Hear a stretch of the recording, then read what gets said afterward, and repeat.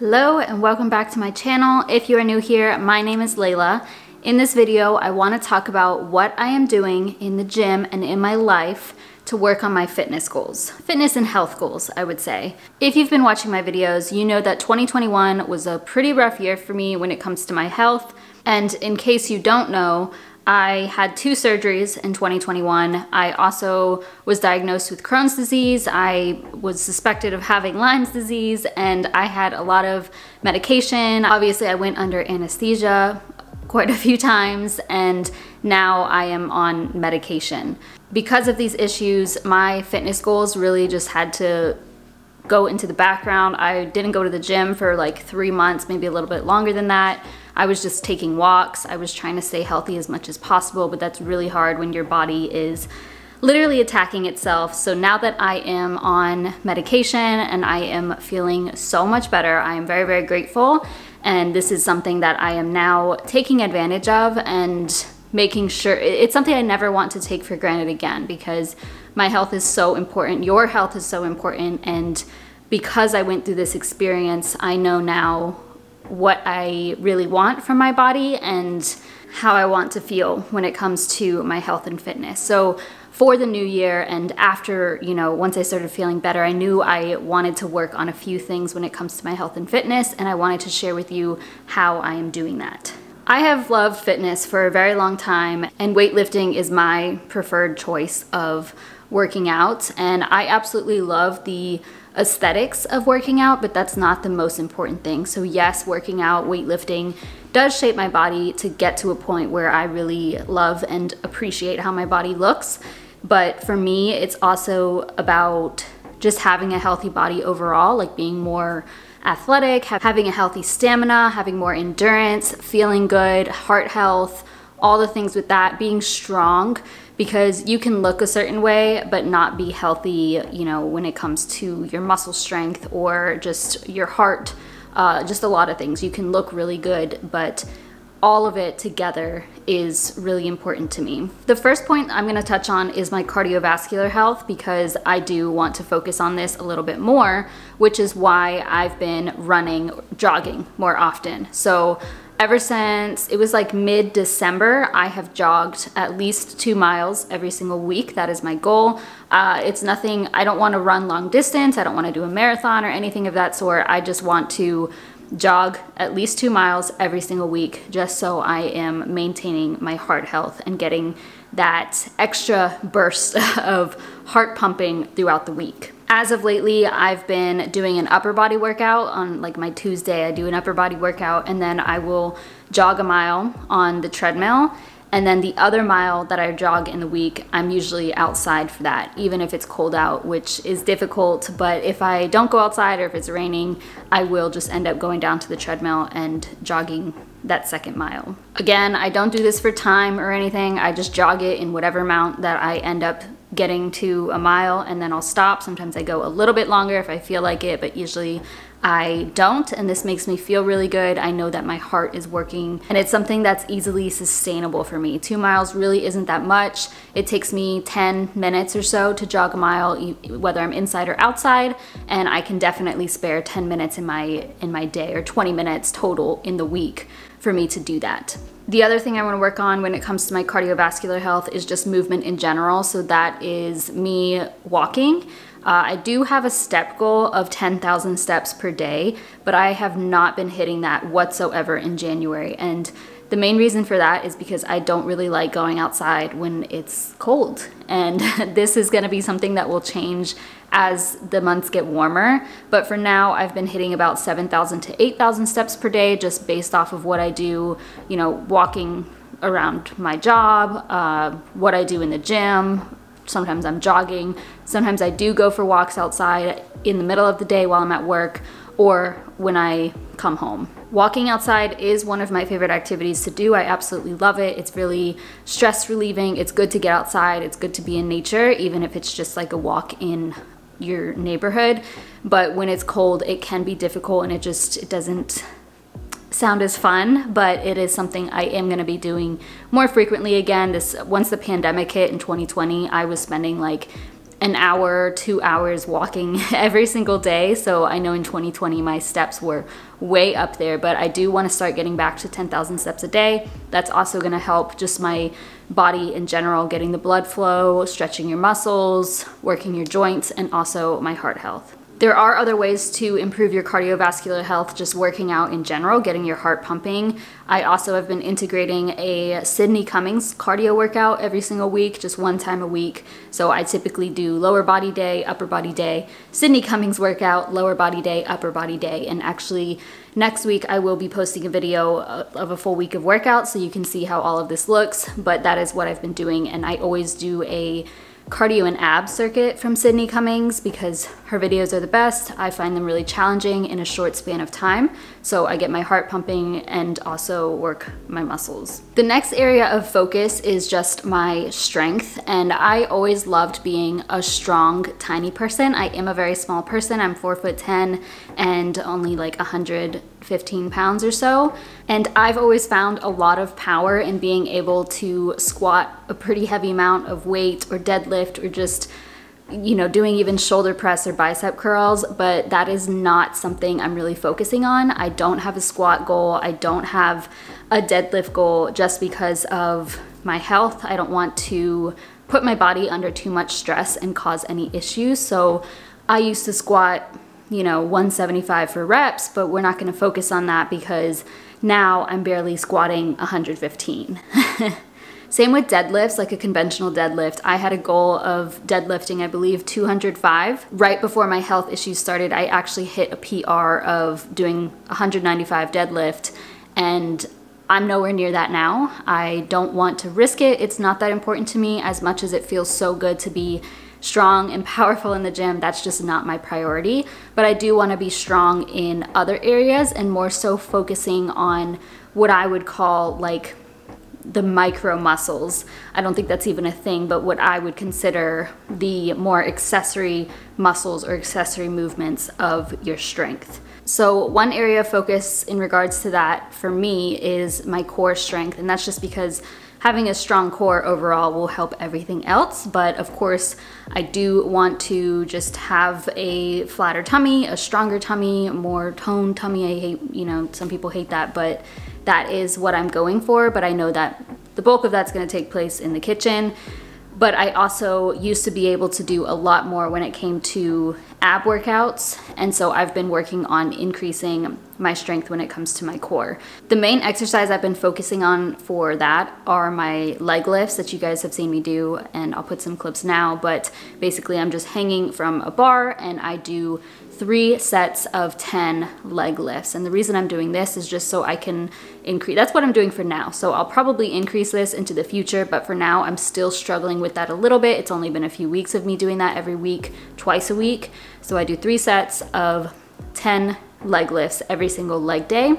I find this to be a pretty challenging core workout, and in the past I was able to do sets of 30. So I was doing 30 in a row, no problem. So I do really want to get that back. And I find that it's kind of like a total body workout because you're incorporating your upper body, your core a lot, as well as your legs. And then aside from that, I'll train my abs on like the day when I do the Sydney Cummings workout. It's usually cardio and abs, as I said before. And then sometimes if I do that second jog and I'm only jogging, I'll end up doing a core workout, but it's not something that's set in stone for me. The second area that I'm working on in regards to strength is my grip strength. Now, I don't really know why I want to work on my grip strength. I just do, because there's so many things that I guess I do know why, because when you improve your grip strength, you improve everything else. It will allow you to lift more weight. It will allow you to lift yourself and just have a stronger body overall. I've been working on my grip strength in a few ways, but there's also other ways to do this. So the first thing are dead hangs. So you literally just go to a bar and hang your body weight. And it's actually quite challenging. And when I first tried doing this, again in December, I barely was able to hang for 10 seconds, and now I can hang for like 45 seconds. So for me, it was like quick progress. Another way I've been increasing my grip strength is just by holding weight. So I won't just hold weight. I don't really care to do that. You could do like a farmer's walk with heavy weight. But in particular, I've been switching from using dumbbells for some exercises to kettlebells. The kettlebells that I have in my gym are very thick, so I have very small hands, so when I'm holding something that's larger, that is working on my grip strength while I do my Bulgarian split squats, for example, or my walking lunges, something that requires me to hold them while I'm doing something else, and that's gonna just naturally help your grip strength. Like I said, you could just walk around with dumbbells. Doing heavy deadlifts is gonna help your grip strength. Doing pull-ups is going to help your grip strength. That's something else I'm working on. I'll get to that in a second. But I just want to have a stronger grip overall so I can lift more weight and do my pull-ups, do my hangs, just to be strong overall. And as I just said, I am working on my pull-ups. So I used to be able to do at least 10 pull-ups in a row. Well, I guess they're more so chin up, so I prefer them like this.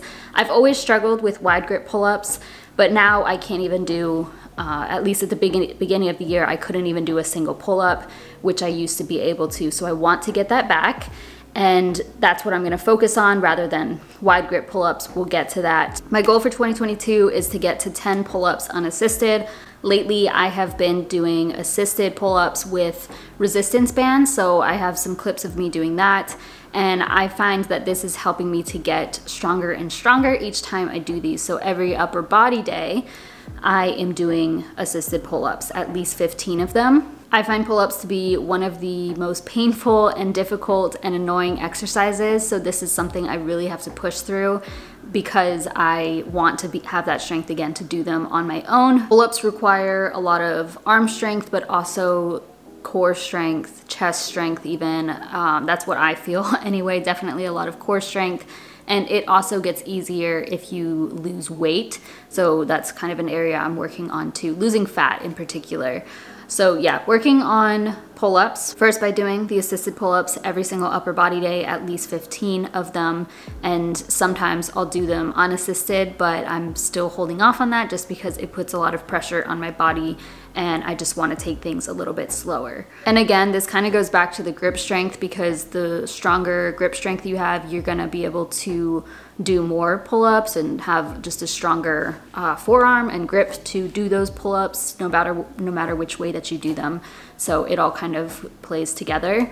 And then the final area that I'm really working on are my push-ups, because for some time I really lost my push-up strength because I wasn't going to the gym very often, and I am definitely getting them back. It's been really cool to see the progress in such a short amount of time. So we're only in like the 3rd week of January, and I just started doing push-ups again in late December, and I can do, you know, over 10 in a row.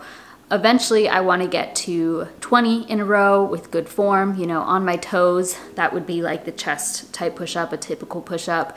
But also, I don't know, I call them tricep push-ups, where you have your hands like this. I've been practicing these as well. So the way that I'm practicing these is obviously by doing them, but I am doing push-ups and just regular push-ups and tricep push-ups twice a week on those upper body days. So same with the pull-ups. Pull-ups twice a week, push-ups twice a week, both variations.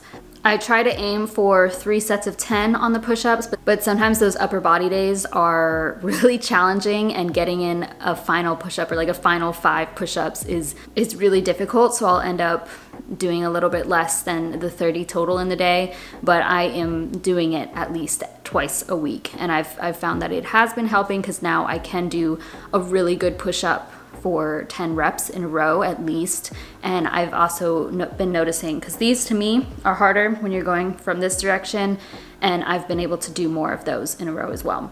Weightlifting, like I said, is obviously my favorite, but calisthenics and all of that sort of thing, just using your body strength is really fascinating to me. And I think that makes you more athletic and kind of just shapes your body in a better way. So that's why I'm working on all of these things, because it's those little things that help the bigger things. So yeah, overall, I just want to focus on my strength in that aspect. And then the next area, final area, I think, is my mobility. So this is stretching and just maintaining my body in the healthiest way possible. So I used to be very flexible because I was a gymnast when I was younger, and I have lost the bulk of that flexibility. And last year, before I got sick, I did get it all back. So I was able to do my splits again. I was feeling very mobile, stretchable, and then I lost it because I stopped doing it for so long. So I am getting back to that. I do stretch my legs for quite a long time, like 15 minutes after every leg day. So that's like Monday and Thursday. And also after I go for a jog, because my legs are warmed up, so I can stretch my body better and get those splits in, get my foam rolling in. It's really gonna benefit my body.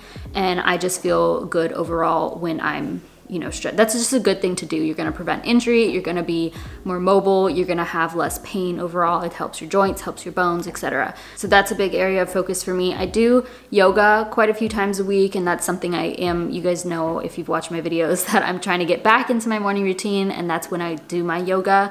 But I've been struggling with that, so I do want to get back onto it because it's nice to wake up and work on my stretching and mobility first thing, and then also doing my stretching after a workout. So that's the way I'm working on it now. I know that will come with time, and eventually I'm gonna make a stretch with me video once I get to my flexibility goals.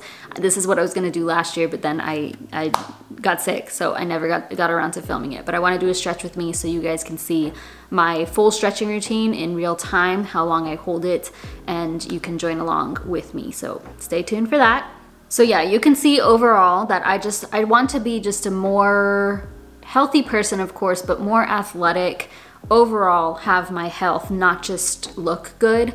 Of course, along with that, I do want to lose body fat. I do want to have the body that I want, be as strong, like have my muscles be very prominent.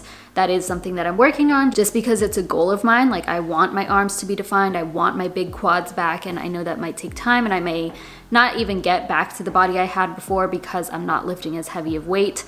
But the main priority here is just being healthy and maintaining that, feeling good in my body and making sure I'm taking care of every single part of it. I did want to share some supplements that I'm taking that kind of assist with this.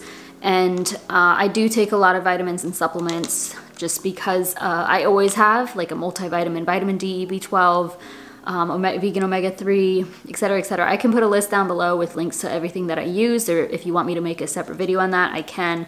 I also take a lot more because of my Crohn's disease that other people don't really have to take, but these are more fitness and endurance focused. So the first one that I have been taking, and I actually just started this recently, so I can't say if it's like wonderful or not, but this is really important for me because of my Crohn's disease, because it does come with joint pain. And this is PE Science True Recover Joint and Recovery. I take 2 supplements, two pills after my workout. It says support muscle recovery and joints. So I'm finding I still do get knee pain here and there, even though I am on medication. So I have to be careful, and I want to try my best to prevent any sort of arthritic symptoms that I may get from Crohn's disease. I do trust PE Science as a brand, so I'm trying this out and I will keep you updated, but so far, so good. The next thing may be controversial to some people, but for me, I don't see a problem with it. It may be cheating to some people, but that's not how things work. This is not a steroid of any sort, but this is a fat burner. So this is from Live Shredded. This is their stimulant-free thermogenic fat burner. They do have one with caffeine if you want that. This has no caffeine, so I can take it later on in the day, and plus I don't really want to have that much caffeine in a day. So I take one of these every morning when I wake up, and then I take another one before my workout. I think you can take like 4 in a day, but I just do the 2. I haven't noticed anything significant yet. I've read that you need to be taking it for, I don't know, like 30 to 60 days to see any sort of improvement, but I am giving it a shot. I can link this down below and you can try it if you're interested, but of course do your own research. I'm not a doctor, a nutritionist, etc. This is just what I am doing. I do love my body, but I do also want to get rid of the extra fat that I have, and I know that that is primarily based off of what I eat. But for me, I eat pretty low calories and I still struggle with losing that little layer of fat. I think it's because I already have a pretty low fat percentage, and I just want to get to a point where I can see some more progress for the effort that I'm putting in. And so I just need a little bit of assistance in addition to my fitness routine and my healthy eating. When it comes to supplements for working out, the only 2 that I take are creatine and high volume. Neither of these are necessary whatsoever. I think creatine is a good one to take, no matter who you are. I also have seen that this is can be very helpful for Crohn's disease, which is why I went back on it. So I mix the two together before I go to my workout. High volume is just a pump, so this isn't necessary. It's just like a stimulant-free pre-workout. And I really just enjoy having that extra bit of oomph to my workout. And you may not notice anything significant from it. I actually only do 1 scoop, and they say to do 2. But it's up to you. You can just try it out. I also kind of like just having something flavorful to mix with my creatine, so that's why I do the 2 together. And so, yeah, it does sometimes create more of a pump. Your veins you'll be more vascular, and I tend to just, I think it's more of a mental thing too. Like, you just feel more energized from drinking this or dry scooping it, and I like the taste of them. Again, I trust PE Science, so that's who I go with, and they're quite affordable in my opinion. Okay, I feel like that was a lot, but I think I covered everything that I'm really working on for this year. As I keep saying, I just want to be the healthiest I can be. I never want to take my health for granted again, because I promise you, like, if you have your health, you are so lucky, and we are so lucky to be healthy. And you know, if you think about whenever you get like a cold or maybe a stomach flu or something and you feel awful, that's how I felt for like all of 2021. So it's to go from that to feeling good. It's like, I love this, you know, I have to take care of my body and do the best that I can and take advantage of every day that I feel good and being active to kind of just make up for lost time and just appreciate what I have. With that being said, I'm gonna go on my jog now, my second jog, my second 1 mile jog of the week. If you have any questions, comment them down below. Please give this video a thumbs up and subscribe if you haven't already. It really supports my channel, and I'll see you in my next video.